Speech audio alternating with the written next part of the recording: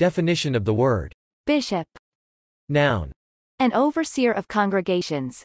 Either any such overseer, generally speaking, or, in Eastern Orthodoxy, Catholicism, Anglicanism, etc., an official in the church hierarchy, actively or nominally, governing a diocese, supervising the church's priests, deacons, and property in its territory. A similar official or chief priest in another religion.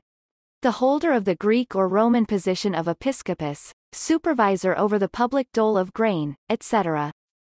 Any watchman, inspector, or overlooker. A chief of the festival of Fools or Saint Nicholas Day. The chess piece denoted or which moves along diagonal lines and developed from the shatranj alfil, elephant, and was originally known as the offal or archer in English.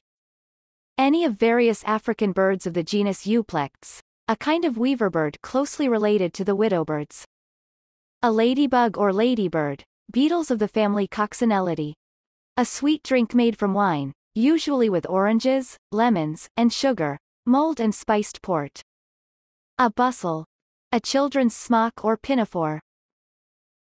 Bishop. Bishop. Bishop. Bishop. Bishop. Bishop. Bishop. Bishop.